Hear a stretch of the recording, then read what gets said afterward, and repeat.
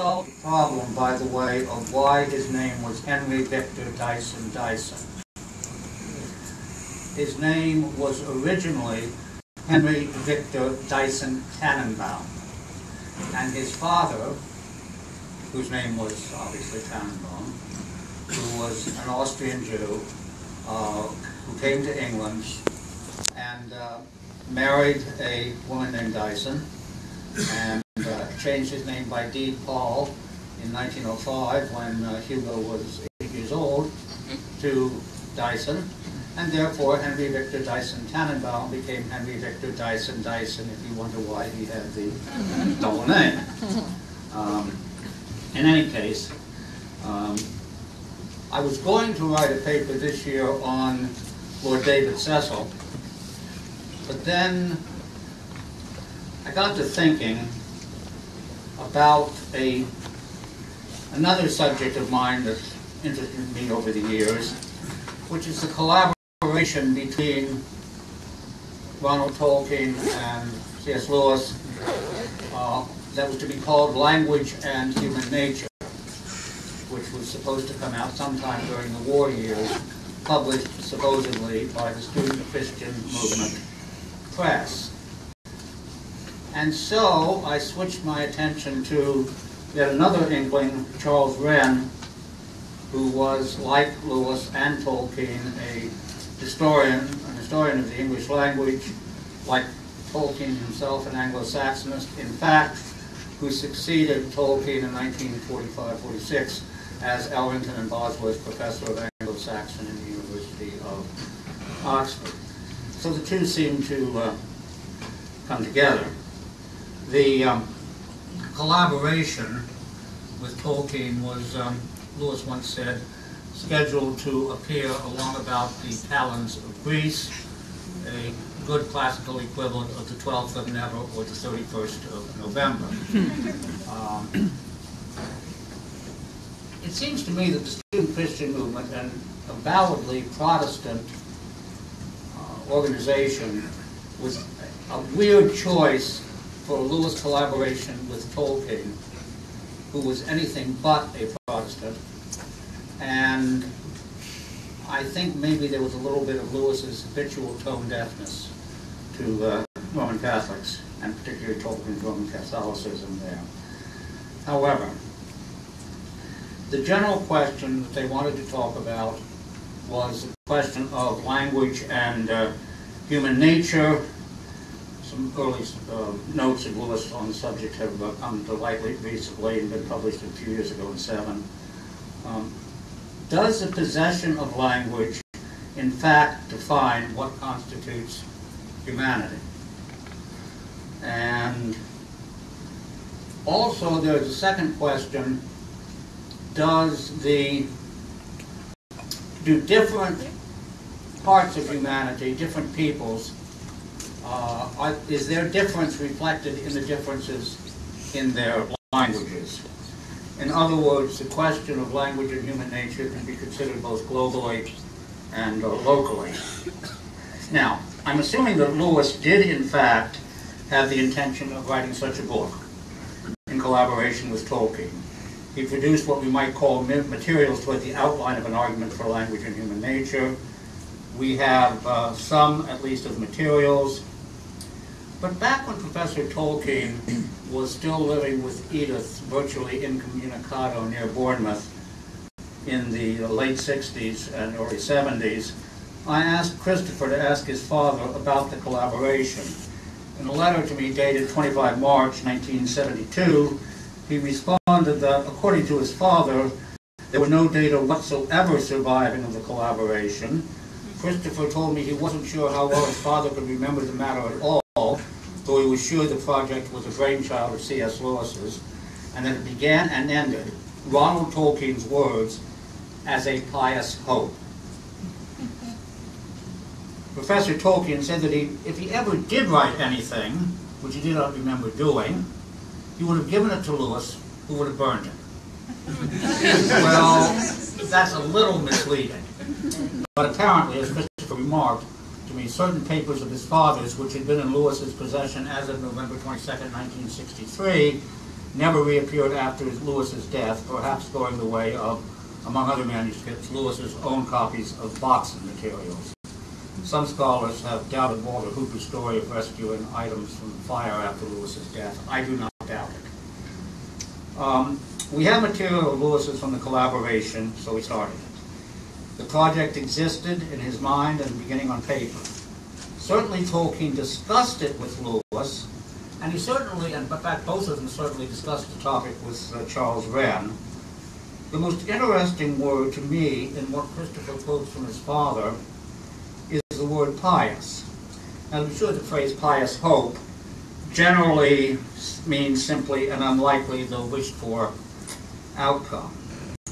But Tolkien sometimes used words so exactly as to constitute a Tolkienian pun, and I believe this is the case. Piety in the ordinary religious sense was involved. The purpose, or at least the milieu of the question, was religious. I'm also assuming that the subject of the proposed collaboration was at least approximately that suggested by the proposed title.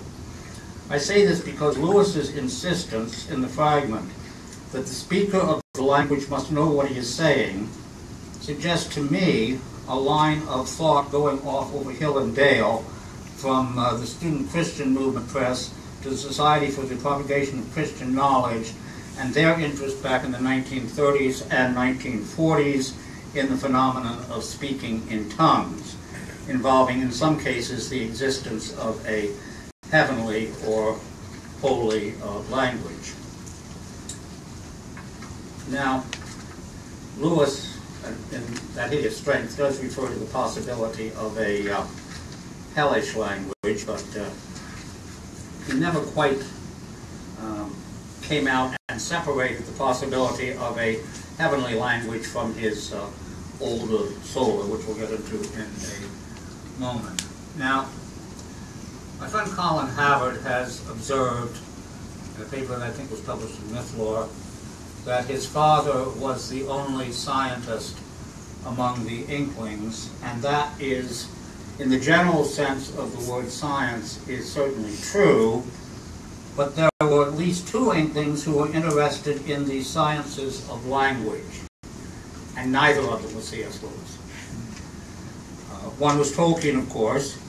His strictures on Lewis's cavalier and anti-scientific treatment of technical materials Tolkien had supplied him with for the entry on Fuchs's nature in Studies in Words are well known and revealing. In his letter to Christopher from 12 September 60, I wrote for Lewis a long analysis of the semantics and formal history of Astor's PHU with special reference to Fuchs. All that remains is the first 9 lines with the characteristic intrusion of beards and cucumbers. The rest is dismissed with, "We have not a shred of evidence." He remains at best and worst an Oxford classical don when dealing with words. So Tolkien gave Lewis a long semantic and formal, that is technical analysis, and Lewis turned it into a humorous, in his view, throwaway. In this connection, we should probably call to mind Lewis's own comments in his Surprised by Joy that he frankly could not really do the math that was necessary for science, that although when he was a child reading Lubbock's Ants, Bees, and Wasps, he developed for a short time a genuine scientific interest in insects. But of course, if you go past the schoolboy interest, then their math does come in, and we know that the only way Lewis got into Oxford to get his degree, first and all, was by the serviceman exemption from the maths requirement after the World War. When he was out on these functions twice previously.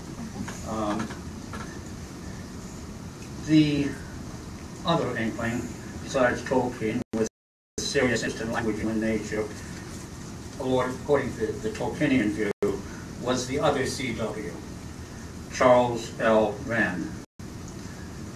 Wrenn, Anglo-Saxonist and Tolkien's successor as professor, Ellington Bosworth professor, was, as noted, mostly absent from the Inklings during the war years, living in London most of the time.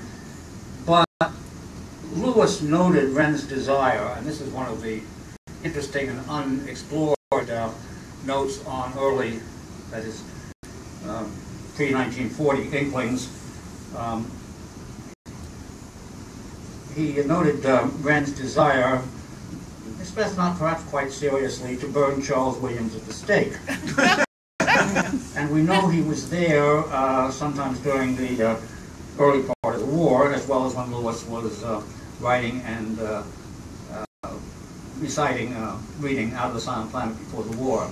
The passage on burning Williams comes from a letter Lewis wrote to his brother in November 1939. Had a pleasant evening Thursday with Williams, Tolkien, and Wrenn, during which Wrenn almost seriously expressed a strong wish to burn Williams, or at least maintain that conversation with Williams enabled him to understand how inquisitors had felt it right to burn people.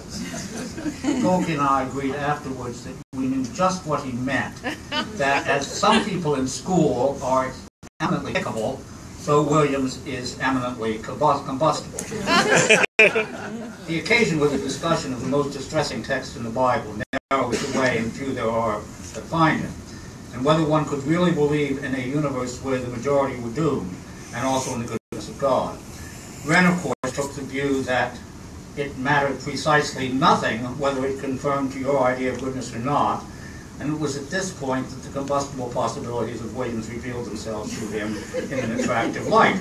The general sense of the meeting was in favor of a view on the lines taken in Pastorum, that our Lord's replies are never straight answers and never gratify curiosity, and whatever this one meant, its purpose was certainly not statistical. There's another reference to Wrenn in a long letter to Warney in November 1939. That evening, Canon Fox had lectured his professor of poetry. Williams Hopkins, his colleague at the press and nephew of the poet, Wrenn and I met, and falling into the mention of it by chance, read about half of the novel Irene Isley right through. When you do it like that, instead of picking out the plums, it turns out to have a kind of nightmare reality. Indeed, the characters are often such primitive savages that it would be quite sinister if the absurdity of the presentation were not always resolving the whole thing into laughter. That was one of Lewis's favorite occupations with meetings of the Inklings when things got too serious, that they would read as long a passage from Irene Isley, an 1897 novel by Amanda McKittrick Ross, whose solicitor had been Lewis's father, so he had a presentation, first edition of the book, which, so far as I know, did not during her life go into a second edition, and her life lasted another 42 years. It is probably the worst written novel ever written.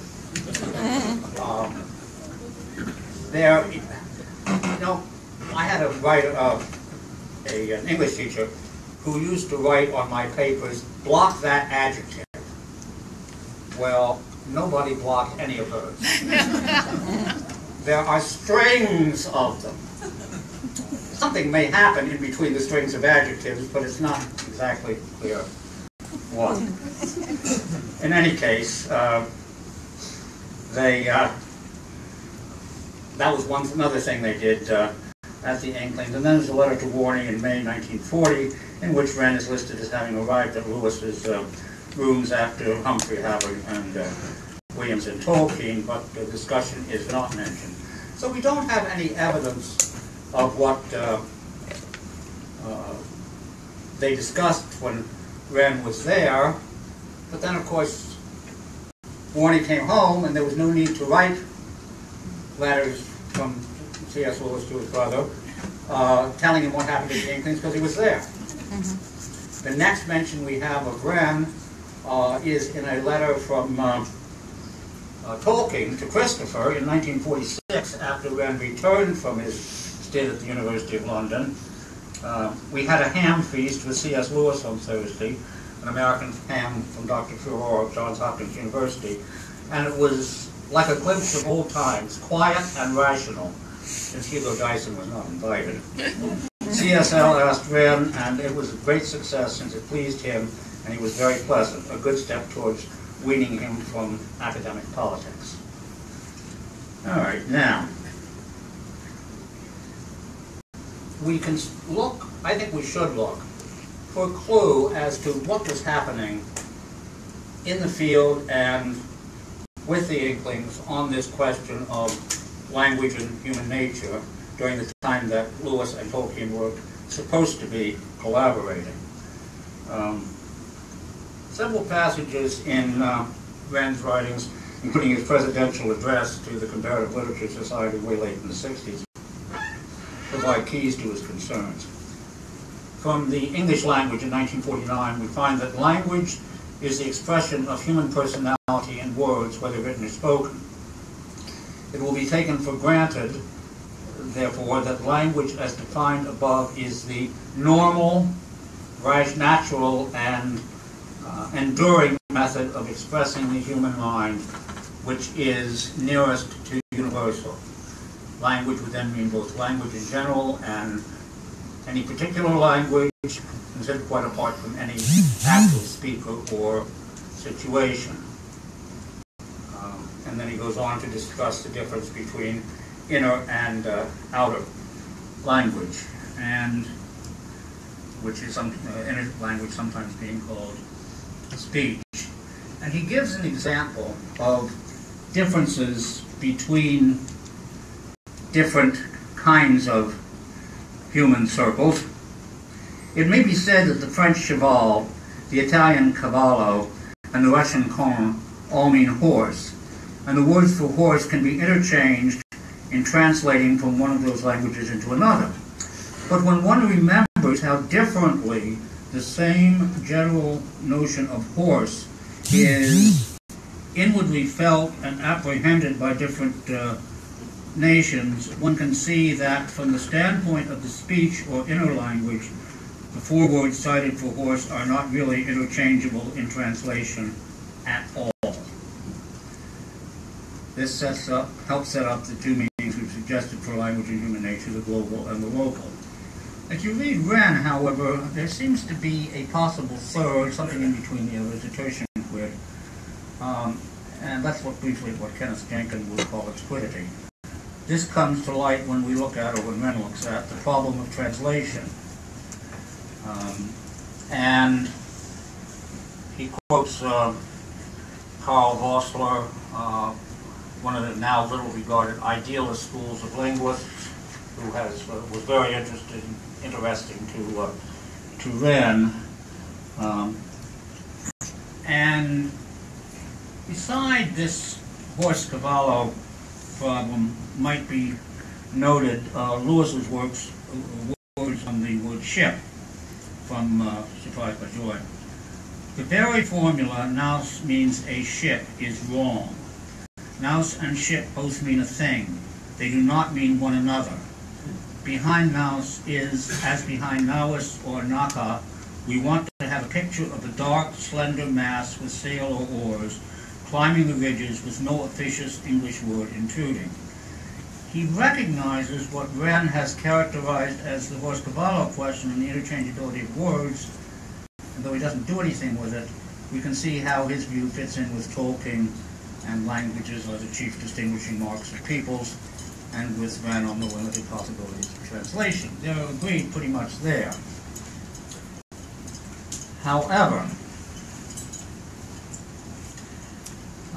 after this time, before this time, Ogden and Richards defined what they called scientific symbolic language, which they meant indicative speech. Since this time, Noam Chomsky and the Englishman Alan Gardner and John Lyons attempted a science of linguistics as opposed perhaps to what we might call a philological science. One could say that Wrenn was more open to this kind of science than Tolkien was interested in being. Perhaps we can say that Tolkien was interested both in the science and the romance of words. Witness his remarks on cellar door. If we go back to Wrenn's early paper on Standard Old English, that's 1933, we find it opening with the words, "Before enjoying the privilege of addressing the Philological Society on a fundamental problem of English linguistic science, I find it to be most fitting that I should pay a tribute to the man to whom, above all others, the scientific study of English in general and Old English in particular owes most. The man, of course, is Henry Sweet, and it is good to be reminded of the greatness of that quirky, sometimes querulous, even quarrelsome man. But beyond that, the passage is important for its double use of science and scientific, as well as for a reference later to Sweet's less scientific successors. We can see that Wrenn is striving for science and language. Tolkien accepts it, and Lewis, to some extent at least, strives against. I might mention I've wrote a number of letters to a number of Inklings, but the only letter I ever wrote Wrenn was to thank him for his Old English grammar, and regretting I could not write Henry Sweet for his primer. About the same time I wrote Sir Frank Stenton to thank him for his Anglo-Saxon England, because at that point I was going to be an Anglo-Saxonist myself. I had no idea Wrenn was even associated with the Inklings. The only personal contact I ever had with any C.L. Wrenn was with Charles Lewis Wrenn, the Norwalk, Connecticut book illustrator and artist, at an exhibition of his works in South Norwalk. So I do know at least that our Charles Leslie Wrenn is listed, when Charles Leslie Wrenn is listed as the illustrator, as he is on a number of internet sites. That's flat wrong. Make a note. Let's follow matter of translation a little further. Here is the source of one of the last pieces of Wrenn's writing, the presidential address of the Modern Humanities Research Association, the idea of comparative literature. He gives us, as possibly successful examples of translation, the version of the Old English Seafarer produced by Ezra Pound, Fitzgerald's Omar Khayyam, Pasternak's translations of the poetry of the Georgian Brzezinski, and Arnold's rendering of Celtic poetry for his lectures on the study of Celtic literature. His remarks on Pasternak's method are worth quoting.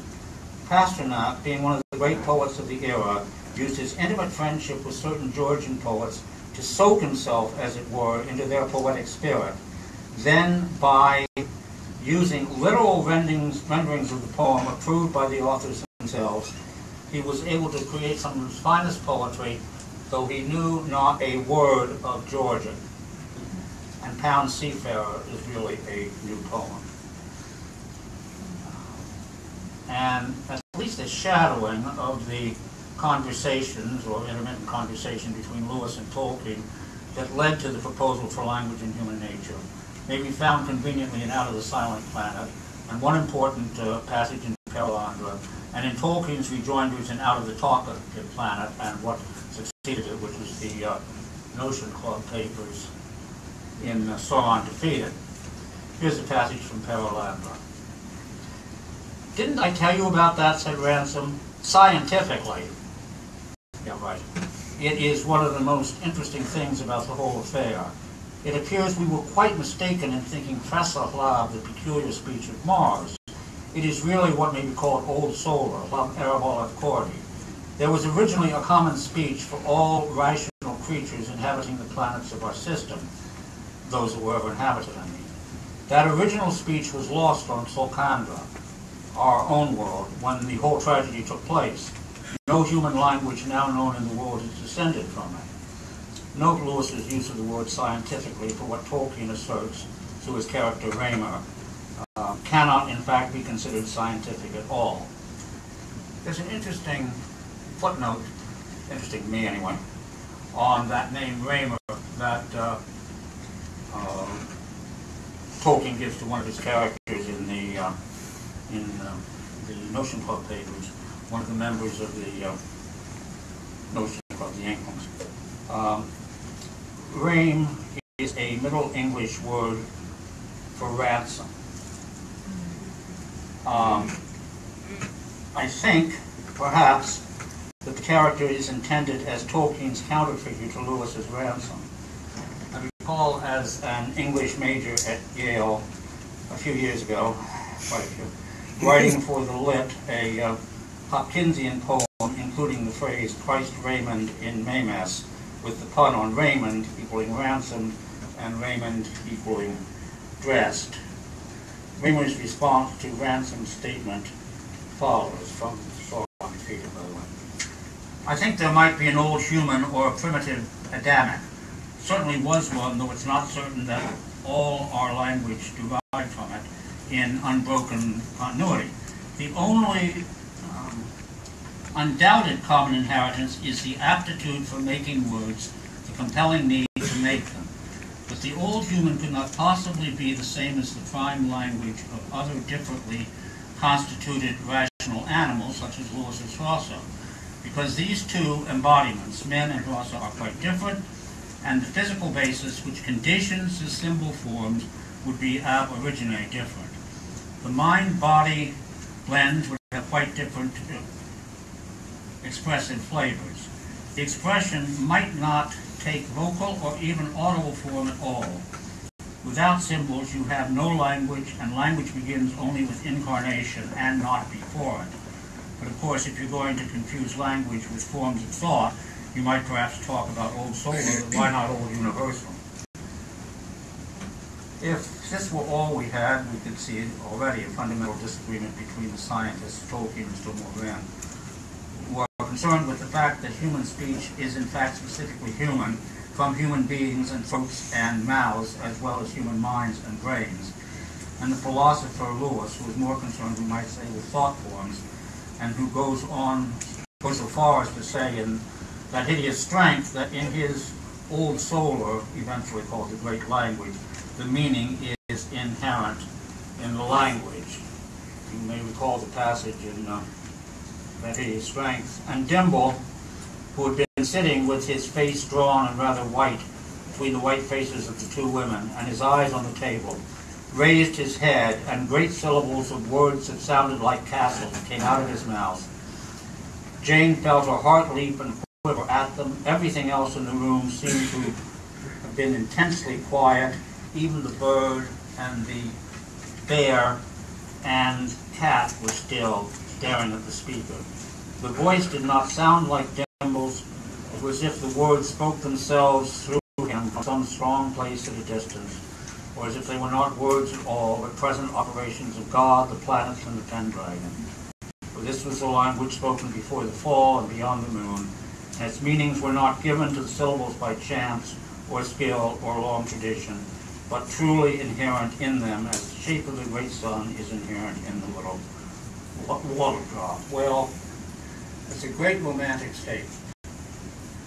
Scientific, I don't think I would call it. It's also a passage that took me by storm. In fact, one of the very first articles I wrote on Lewis and on Lewis and Tolkien was called "Words That Sound Like Castles." We have Lewis in Out of the Silent Planet discoursing on the difference between the speech of the Aldilla and the physical beings like men and Rasa, even though they are speaking the same language. We have Wrenn on redness and the horse-cavallo problems. The Russian word for red is, if I remember correctly, krasny, and the word for beautiful is posivyi and prekrasny, and the Czech word krasny is the word for both redness and beauty. So there seems to be some kind of Slavonic connection of redness and beauty, which does not occur in anything else except possibly Longfellow's Hiawatha, which is a strange proposal. Okay, and we have Tolkien in the Notion Club papers suggesting through Loudon, of all people based originally on Dyson, that there are traces of inherent meaning in one or two now abandoned, though not forgotten tongues, Old English and Lombard, somehow connected to Numenorean and Adunaic. So the scientist Wrenn is distinguishing between or among the characteristics of different languages and to some extent differences in human nature because of between or among different peoples. Okay. Did the words have meaning in themselves? Well, Lewis would say yes. Wrenn would say no. But there are significant differences between the meanings of words, otherwise translatable into each other in the single culture.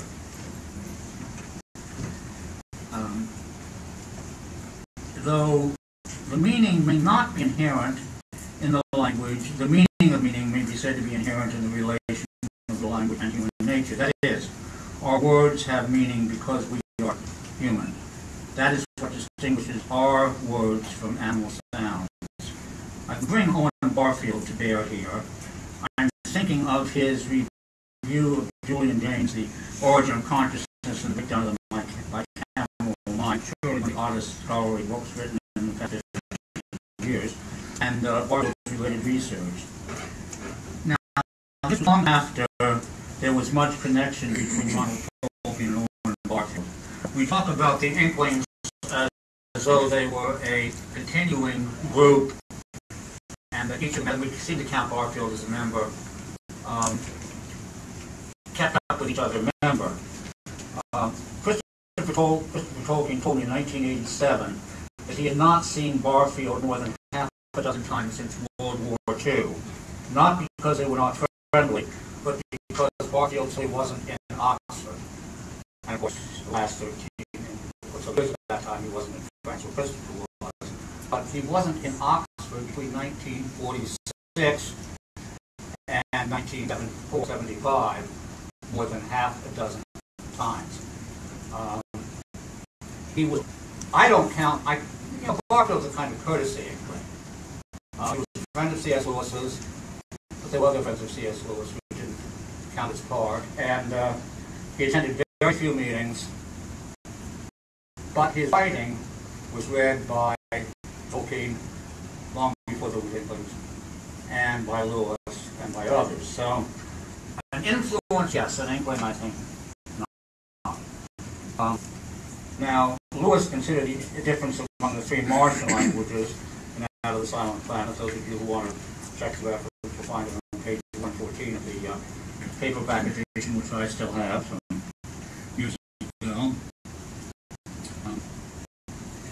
In 1938, when Out of the Silent Planet was published, in 1943, when Lewis wrote the very different words about the great speech, what happened amongst the Inklings?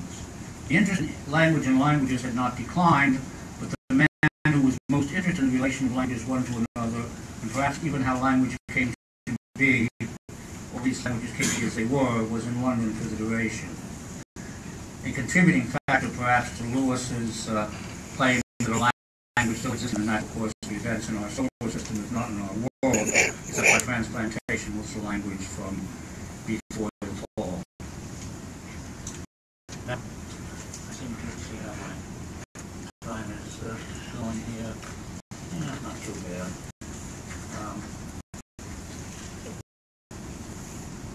Here's how Lewis started off his comments in his draft of the beginning of language and human nature. In a book like this, it might be expected that we should begin with the origins of language and proceed thence to prehistoric language, to ancient language, and finally arrive at modern language. This method tends to give you the impression that things said in the later chapters are some things said in the early. But in reality, we know a great deal about modern language and less about ancient, and anything we can say about prehistoric language can only be guessed. We must therefore begin with modern language. We begin then with an attempt to say what language is. A language, in the wide sense, is a system of signs. But there is one such system of signs so widely used and so much richer than all the others that it is generally called simply language. This is the system in which the signs are the various noises made by the human mouth. It is language in this sense which is the subject of the present book. But our definition is still too broad. We only see language in its full sense when the noises made are not only signs, but are intended to be signs by the person who makes them. This is sometimes expressed saying that language is a vocal noise with a meaning. This will do well enough provided that we remember or distinguish the different senses of the word meaning. By this time, it seems to me to have qualified this section about social qualifications, so I'm not entirely sure what he's going to go on to say. And of course, he didn't go on to say it because he didn't finish it. Whereupon we find ourselves in discussion of the meaning of meaning, the old I.A. Richards paradigm, which is essentially philosophical rather than scientific. We do have much of what Wrenn had to say on language that is relevant here, including a warning on restricting language to sound rather than to signs more generally, including ideographs. If Tolkien was dilatory, and perhaps he thought Lewis was being, if not over methodical, at least wrongly methodical, we can perhaps see just what the problem was with the Lewis collaboration by looking further at our third man's thing. Not our only reason for looking at Charles Wrenn, but look at this. He speaks of Chinese ideographs that have effectively no specific sound as yet being language. Language may exist in some sense without sound. For the ideographs of classic Chinese can, it is said, be read by any educated speaker of any of the multifarious and phonemically divergent regional dialects spoken in the Chinese Republic. For these characters convey the words entirely independently of pronunciation, though their exact shades of meaning must be continually changing. It is true that Lewis implicitly considers this point when discussing how it is that the Lobdell causes us to hear that. The difference is that Wrenn is considering human language and therefore language of human nature, while Lewis is considering in essence a kind of non-human use of language. But I think the point at least is pertinent, though the fragment does not look at it. Tolkien, of course, was entranced by sound. His remarks on the beauty of the sound sour door have been often quoted. And this is, I believe, part of his view, according to Sierra Thomas Simonson, that languages are the marks of people. Consider, for example, sounds of orcish, but the speech is more in the order of rings. Okay. I wondered why they thought the SCM press would be a good press for this. I would have thought myself either Faber and Faber, which was Williams' publisher, or Sheed and Ward, which had published Pilgrim's Regress, would have been. Sheed and Ward was, after all, a Roman Catholic publisher, and Tolkien was Roman Catholic, and he probably would not object there.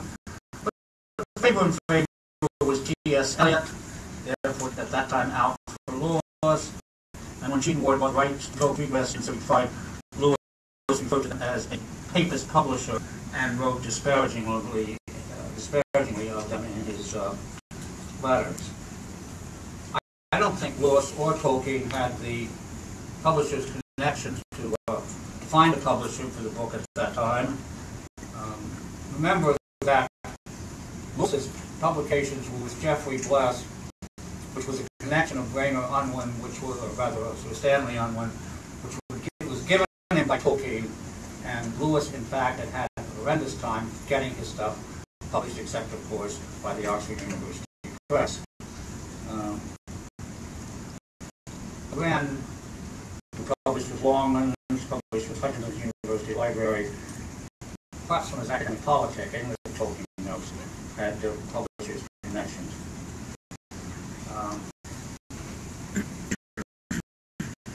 The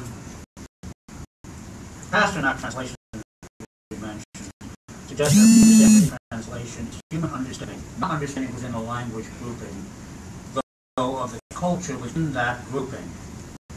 Indeed, Wrenn notes in one passage that even Sanskrit, though itself an Indo-European language along with its Indian ramifications, presents a pattern of thought which renders any sort of literal translation into a more European Indo-European language very limited. I quote here Tom Shippey of Tolkien's view of language. See here. Here's a passage from Tolkien, also of the century. Tolkien was the holder of several highly personal, if not radical views about language. He thought that people, perhaps as a result of their confused linguistic history, especially English people, could detect historical dialect and language without knowing how they did it. They knew that names like Oakthorpe and Stainby were Norse, Northern without knowing they were Norse. They knew Winchcombe and Cumry would be the West without recognizing that the word Crum is Welsh. They could feel the linguistics like words, along with this Tolkien believed, of course, the languages to be intrinsically attractive or intrinsically repulsive.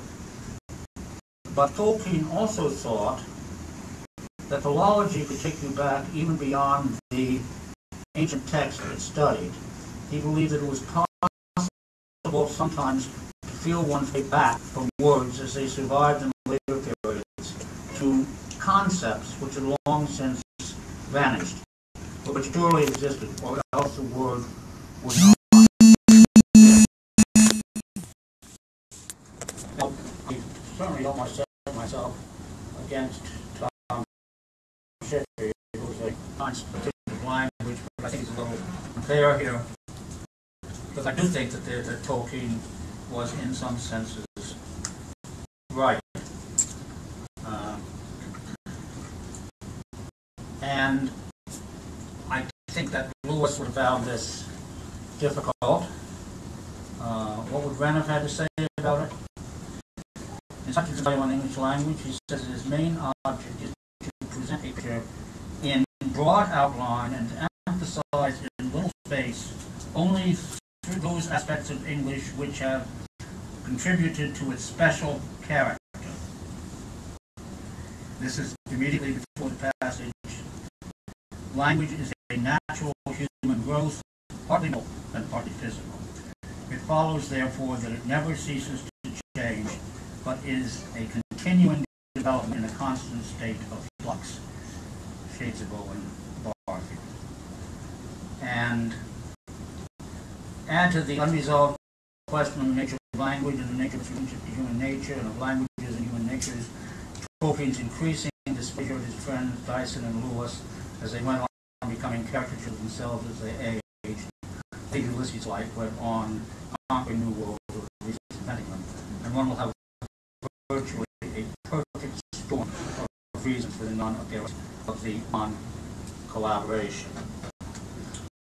One thing I find of great interest, Charles Wrenn was nearly blind, but he could see the Chinese ideographs for language of sight, while Lewis, who was sighted, and moreover created from pictures, rather than as Tolkien did from words, seems to have thought of words solely as sounds.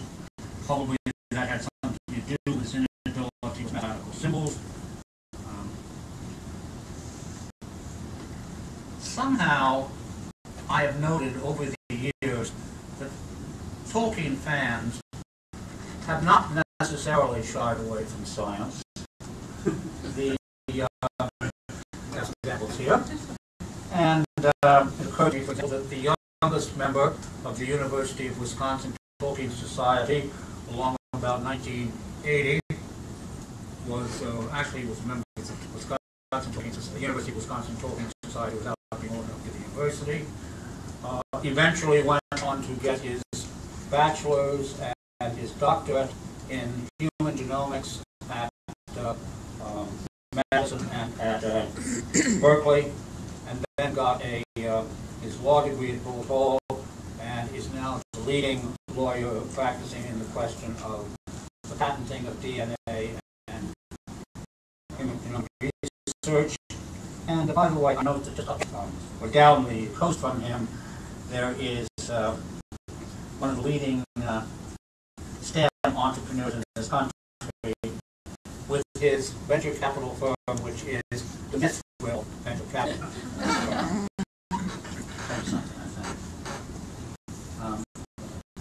We have almost done at home.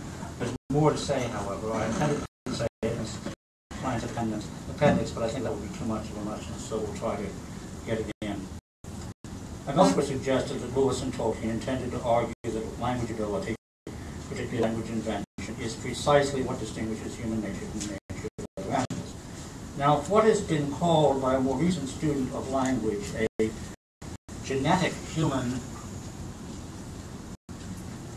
predisposition or instruction for language is real, and the claim it is, then it must have come into being, if in time, by mutation or whatever we call it, either once in the stem population of Homo sapiens, which the sources suggest to be about 150,000 years ago, and was then passed on to all descendants, or emerging at various later times in separate offshoot populations. This also argues that language, unlike eyes and flight, the other great evolutionary changes, had developed, that if it had developed separately and diversely, there would have been pockets of human beings without language. The scientific model of change I've used in my own research is that presented by Dr. Stuart Kaufman in his book Investigations about 10 years or 9 years ago. Even on a molecular level, this model brings us close to Peirce's meaning-laden semiotic triad, sign signifies significance. Dr. Kaufman suggests that this model leaves us with a set of 4 laws for 4 apparently different phase transitions, what he calls co-evolutionary constructible communities of autonomous agents. Law 2, I'll give 2 of you. Law 2, a co-assembling community of agents on a short time scale with respect to coevolution will assemble us to a self-organized critical stage with some maximum number of species per continuity. Then there will be a series of local extinction events. Law 4, autonomous agents will evolve such that causally local communities are on a generalized superstructural, supercritical, subcritical boundary, exhibiting a generalized self-organized critical average with a sustained expansion of the adjacent possible effective phase state. In other words, with this model, if language does not develop, there will be an avalanche of local extinctions and the community will cease to exist. Therefore, there will be no human communities without language. Now, as I read it, there was fundamental change in kind some 40,000 years ago during one of the intervals in the Wisconsin Ice Age when our ancestors, or some of them, began to speak and paint or draw. Julian James' book is highly controversial, but what he does suggest is that the first words were calls, modifiers, and commands, and eventually objects became the subjects, the nouns, so to speak, until the eventual proper names, proper nouns developed perhaps 8,000 years ago, about the time that human storytelling started. And it started, he suggests, with death. With the hunt and with death. Now it's curious, the figurines that show the caves of drawings of Lascaux, and incidentally, very recently, the cut stalagmite circles in the Wrenn caves, reported in Nature back in May, would match 150,000 odd years of our previous commentary suggested for origins of language. These things and figures are in some sense religious. In any case, with what we know or suspect now, we can say, I believe Lewis and Tolkien would have said then, if they had the knowledge, that language is a distinguishing mark of human nature, being human.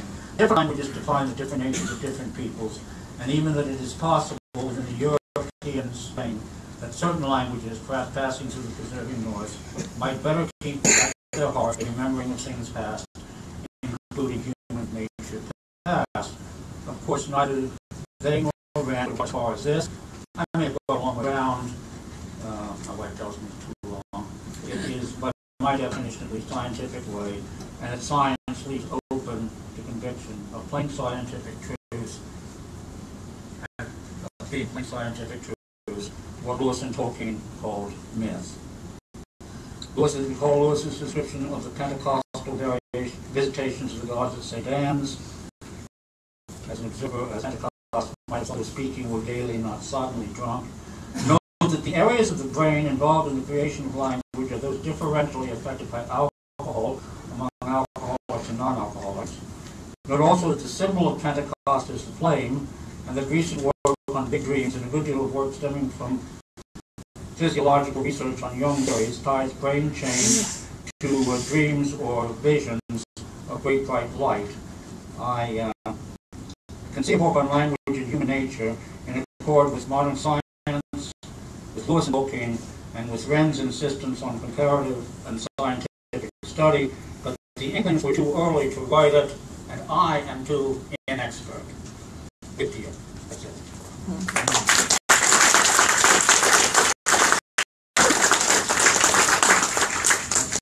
I have any time for questions? Well, a few. Any questions? Yeah. I wonder if you would draw the comparison on the one hand between the genetic predisposition to develop language in the human history on the one hand, and on the other, the creation of a language by in the creative imagination of J.R.R. Tolkien. I guess I would have to say that for those who create languages and who make a career out of creating languages, that's secret ice, called it. He had the bug, so to speak, the gene, whatever you want to call it, in full measure. The only test you could run would be to see what Hillary Tolkien had. He did have some inventive genius. He was brought up by the same people. He did have the same parents.